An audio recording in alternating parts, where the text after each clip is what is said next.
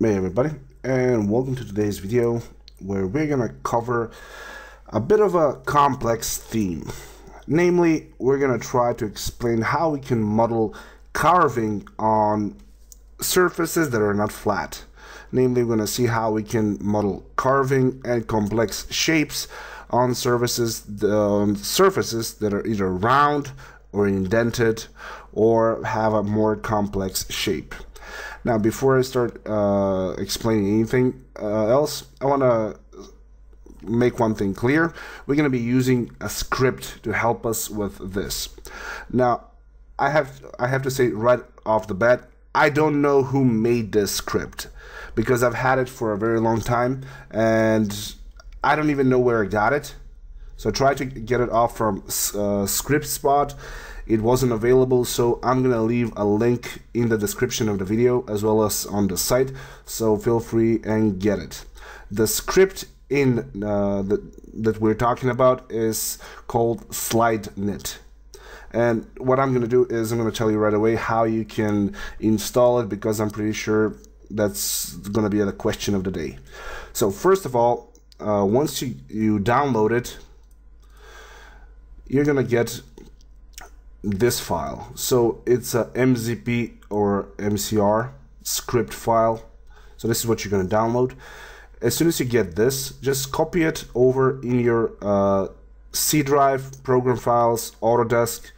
Well, this is by the default where it goes. So inside 3ds Max 2014, I'm using 2014 at the moment, you have a folder called macro scripts.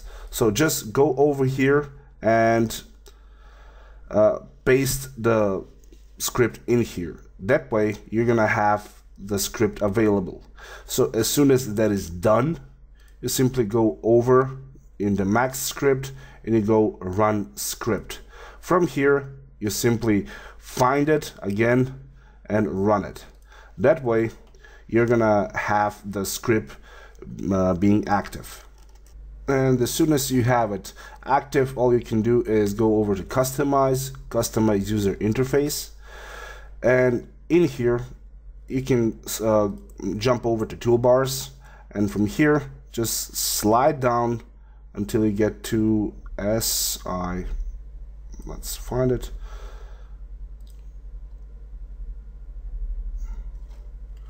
We're looking for SlideKnit. As you can see it over here. Yeah, so you can access it quicker. I would probably advise you to make a new field for it. So you can just make a new layer, click here, name it whatever, and drag and drop it in here. Now you can dock it at the top, but as you can see, I already have it docked, so I'm gonna close it. And this is, well, this is okay, and we have our script installed, so we can start with the modeling portion of this tutorial. So just so you're in the clear on what we want to make, this is what we're basically trying to achieve. You see these fine details, they are on a round surface. So if you're trying to model this by hand on this surface, you might run into a bit of issue or a bit of trouble, because it's going to be a bit, well, I don't want to say hard, it's gonna be bothersome. So this is another type of detail. We can see some more over here on the edges, and here's another one. Here's a even more complex one with swirling vines, and you get the idea. So let me show you what I have for our scene at the moment. I basically made this totem-like structure. It has three distinct fields. It has this shape over here, which is okay to showcase how we can model on this surface. It has an indentation down here, which is a bit of a twist. It has a raised platform. So let's see how we can add the details to this totem. All right, so first of all, before we do anything else, I'm gonna go over and put an edit poly on top of the turbo smooth. So if you don't have these buttons over here, just click here and click show buttons or configure modifier set, and that is going to allow you to add those buttons. I'm saying this because I actually had somebody ask that question previously. So once we have those, we want to jump in and add an edit poly modifier. And now that I have that done, I'm going to click here in the middle and select one of my edges. I'm going to click on loop, so it selects all of them. Hold down Control and click on polygon. That is going to select the adjacent polygons. Grow the selection a few times, and this is more or less the surface that I want to preserve so I can use for the deformation that I want to do. So what I'm going to do here is I'm going to hit detach. I'm going to detach it as a clone. Call it surface 01. Click OK. Deselect this, reselect it, and now I can move it on the y-axis for a given value of, let's try with 60. Alright, awesome. It moved it at the side. Alright, so now the way this SlideKnit plugin works, or script works, it first needs to have an unwrapped model. So before we do anything else, I'm going to click on Unwrap UVW. Now the thing here is that if I want to try to select this, I go loop and do it this way, and then simply try to pelt map this with the start pelt and start relax, I'm going to get some issues. Even if I go with the relax and start relaxing it by angle or even by polygons, I can see that I'm going to have a bit of a problem because it's going to try to collapse on itself. So what I can do in cases like this is, instead of using the unwrap like that or the pelt mapping, what I can do here is select one of these edges, or let me just delete that, add another one, another unwrap. And now select one of these edges and click on this unfold strip from loop button. So what this thing is going to do right away is, you can see it added this as a seam, so it's a green line. But once you open the UV editor, you're going to notice something. This whole thing has been unwrapped as a whole strip. So I'm going to click on Pack Custom. It's going to bring it down so it's like this. I'm going to rotate it around 90 degrees, back it again. And here's the thing. Once you do this this way with the unfold strip from loop, you're going to end up with this type of a problem. The edges might actually be skewed a bit. So it's an easy fix. All you got to do is select the edges that we're talking about and align them horizontally. That is going to fix up that issue. Select the bottom horizontally, select the edges on the right, on the left, and they have been fixed. Let me just check it. There we go. Awesome. It's packed inside. Now, another thing that's really important to mention here is, once you use this option, or the unfold strip from loop, the UV looks fine. But if you go down to the VW, sometimes, as you can see over here, it's not flat. It has a bit of a problem, and that can make some issues with how SlideKnit works. So what we have to do is click on the scale button, just go on vertically, click, and drag it downwards until it's flat. As soon as it's flat, you're okay. Go back to UV, and you basically have this unwrapped perfectly. And now it's time to use this SlideKnit. So once you click it, this is what you're going to get. You're going to get this nice looking small window on the side. It only has one thing to check, which is the UV channel. You should leave it at 1 because our unwrap is using the channel 1. As you can see over here, map channel 1, and the UV scale. So this is what is going to happen. As soon as I click on unwrap selected, it's going to do what it's going to do, and it's going to give you this strip on the bottom. Now if you click on it, you're going to notice that this strip down here, it's triangulated, and on top of it, it has a morpher modifier added to it. So what this morpher does, it's basically doing this.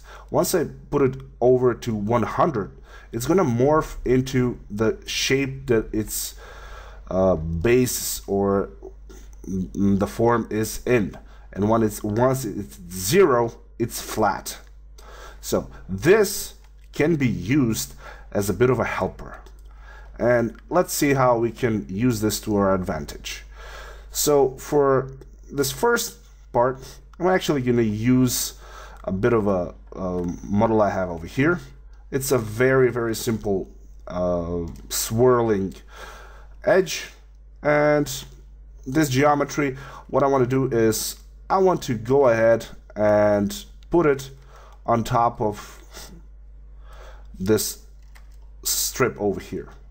But first of all, this is what I'm going to do. I'm going to isolate it, and I'm going to make sure that all of these pieces are attached to each other. So all of them, they make one piece. All right, and and isolate, and now I'm going to move it into position. I'm going to scale it down. Oops, let me put it in the center.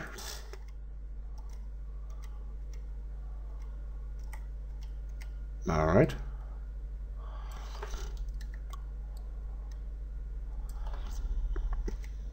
Now, taking into account that this blue line, or this whole plane, is basically our UV island. So we want to keep our geometry inside the UV island. Move it downwards just a tiny bit like this. And just so we make it a bit more interesting, I'm going to click and drag 2 more copies. Space them up just a tiny bit so it's a bit more interesting. And now I'm going to select all 3 of those, and again I'm going to reattach all of them and isolate. All right, awesome. So now before I do anything else, I need to deal with one issue, and that's the scaling issue. As you saw, I actually took this model, which was bigger, and I made it smaller with the scale tool. So if I right click, you're going to see that my absolute scale is at 9.19%, which can cause quite a bit of problems once we start conforming this. So in order to avoid those problems, this is, like I said, very important. You need to reset the X form. So simply go over to Utilities, Reset X form, Reset Selected, right click, Convert to Editable Poly. And now the absolute local is at 100%. So if you've done everything right, now you have to come over here in the modifier list. You choose, go down to Skin, and you go Skin Wrap. Now, before we do the next step, which is to click on Add and choose this, or the surface, we want to save our file, because sometimes this script has been known to crash max, especially if you're working with very heavy details. So I'm going to go ahead and save my file, and all right, let's try and see what happens. So click on Add and click on the base. It's going to work for a second, and actually it just did, so we have no more problems. All right, we're not going to touch any of the options we have here. Instead, we're going to click on the surface, And now with the slider, we're simply going to conform it back to the original shape. And as you can see, now our shape is following that slider. And now we can right click, convert to an editable poly. And now we have this. We no longer need a morpher. Delete. And we have this geometry that is sitting right next or right on top of the shape that we actually started from. Now, if I remember right, we moved this for 60. Yep, we did. So get it back to 0. And nah, I remember going to 60, so I'm simply gonna go minus 60 on Y. All right, then 60. Okay. Now we can delete this unwrap as we already used it up. All right, so we saw how we can get the geometry on this side. Even if I put a turbo smooth on, I'm going to get a bit more details out of it.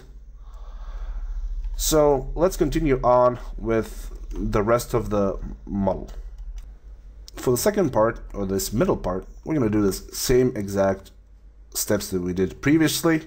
So a loop, hold down Control, choose the polygons, grow the selection until we are at the point of what we want to use. Again, detach is cloned, okay, and move the clone to the side for 60 centimeters. All right, awesome. So for this, I'm going to use a different geometry. I'm basically going to use this, which is a bit of a variation of one of the images that we saw here. So this one is basically what I have here, but I just added an extra shelf on the top and the bottom, so I can show you another important thing when you're using this SlideKnit. So first of all, let's go ahead and unwrap this again. So just select one of these guys, hit unfold strip from loop, open up the UV editor. All right, put it back into the side, rotate it 90 degrees, make sure it's flat on the top and on the side.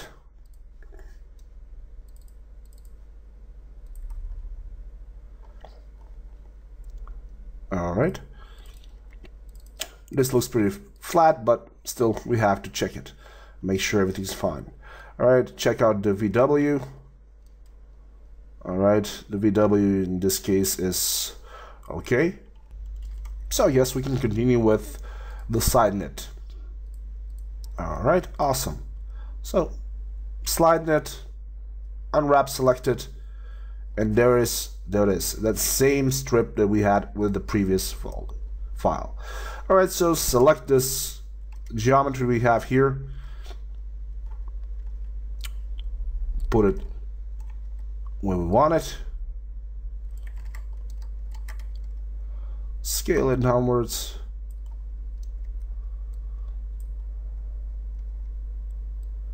just make sure it doesn't get off or get out of the plane, because like we said, that is the UV space.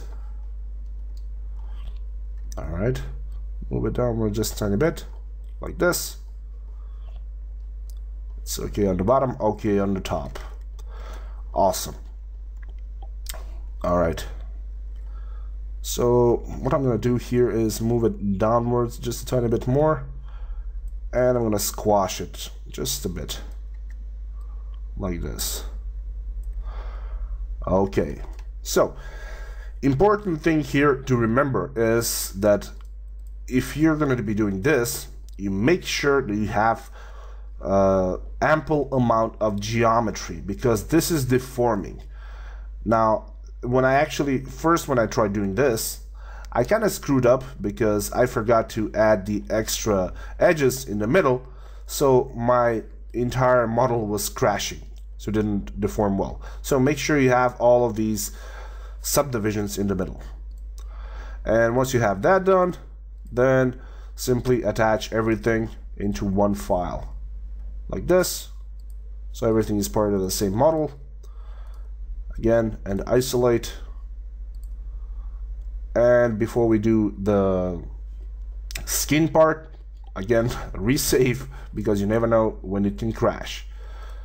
Alright, so let's go ahead and add the skin wrap modifier and choose the base. It's gonna work for a second, and alright, let's see what just happened. So I'm gonna click here, and I'm gonna drag this to 100%. There we go.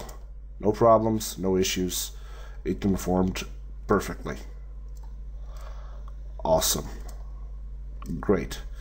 Alright, so select it, right click, convert to editable poly, delete this, and now move it back on the Y, -60, or whatever size you chose on yours, and you have this conforming perfectly on your model.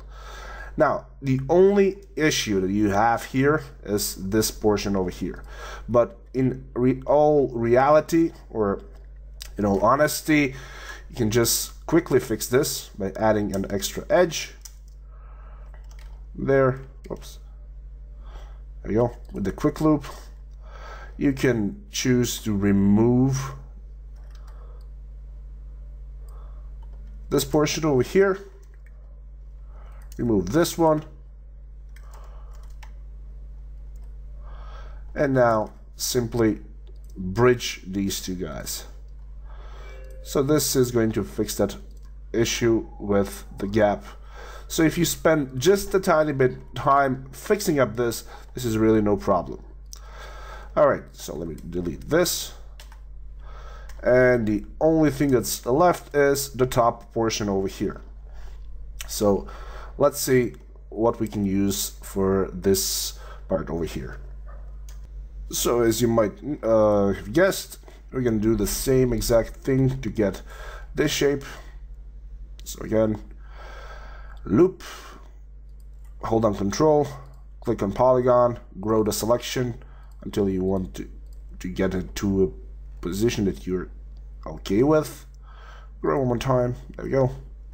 Detach. Detach is cloned. Okay. Move this to the side. Again, 60. Awesome. And unwrap. Choose one of these guys. Hit unfold strip. Open UV editor and pack it in like this. Rotate 90 degrees, pack it back in. I can see right away the top is making that issue, but like we said, easy fix. Sides, make sure you select the right ones. Let's try and see the bottom. It shouldn't be any problems. And there we go. Everything is done. Select the whole thing. Check the VW. The VW is flat. No issues. Awesome.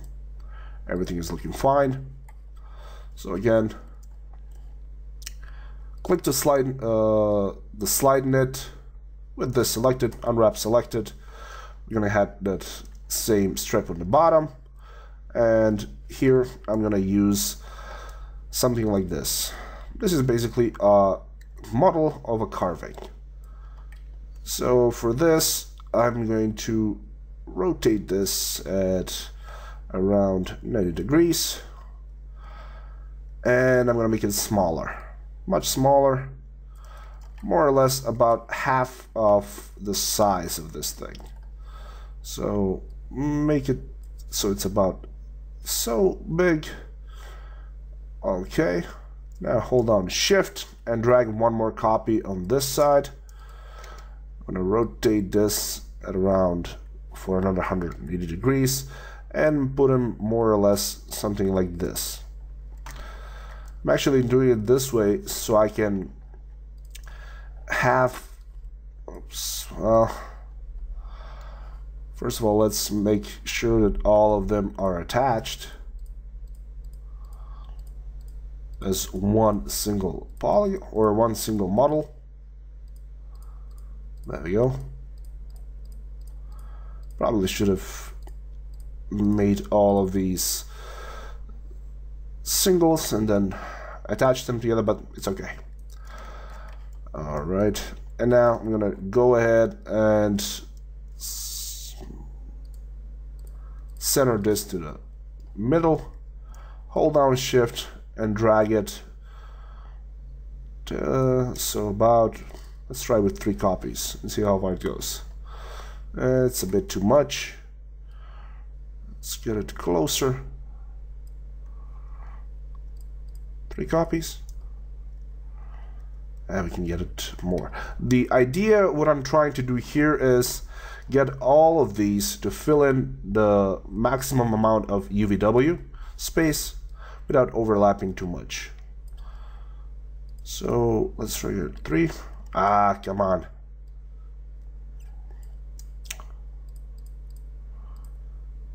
Okay, this works. Probably should be a bit more. I'll try one more time. If it doesn't work, you get the idea. Okay, this works just perfectly. So I'm going to do here is select all of them and move them just a tiny bit over to this side. Okay, now these guys are great. What I'm going to do here is I'm going to select this portion over here and delete it. And now I'm going to make sure that all of these are part of the same model. Okay, great.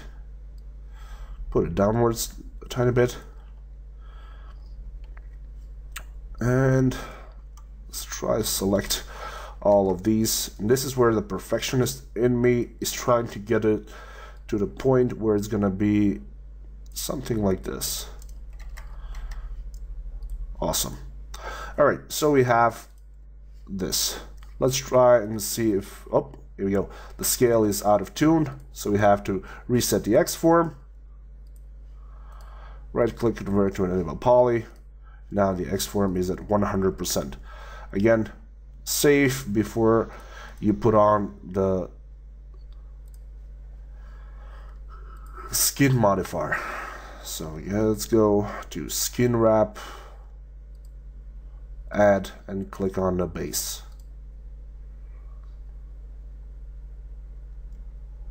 I'm gonna wait for a second and hopefully it will not crash. It didn't crash. Okay, awesome.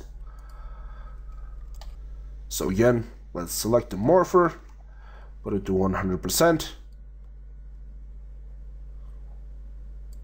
and there it is.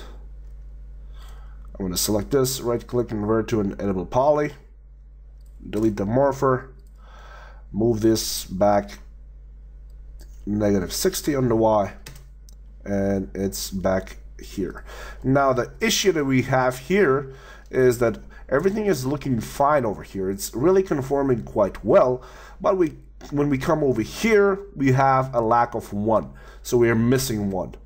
This is actually pretty easy to fix. And all you gotta do is select one of these guys. Make sure you don't select anything else. And detach this one as a clone. And now, what I'm gonna do is I'm gonna select my base here. I'm going to affect the pivot and I'm going to center it to the object. Now with just this, or just the model that we detached, we want to align its pivot to the pivot of our center mesh. So click on Align, click on the cylinder, and go pivot point to pivot point. Click OK. Effect pivot only off. And now we just have to rotate this, and this is going to come back into position. There we go. So 90 degrees, and there it is. No more issues, and everything is looking fine. We can delete this, and more or less we can call our totem finished. So if we take a look at the main model, you're going to notice that we went over, we made the bottom here with one type of carving, the middle part has a whole different type, and the top one has a different type again. So you can use this script and this type of modeling for pretty much anything that you need to have complex shapes on more complex surfaces. So you can probably use this even for furniture, especially for those Victorian type furniture. We have a lot of details on legs that are turned and stuff like that. So all you gotta do is, like you saw here, unwrap your model, make sure it's flat, and then on the surface add the details that you want. Use a SlideKnit or a SlideKnit script, and Bob's your uncle. So I really hope you guys enjoyed watching this video. I know it's not the most basic video, it's a bit more advanced, but I really do hope you guys manage to learn something new. So that would be it for this video, and again, I hope you guys had fun, and I'll see you all in the next video.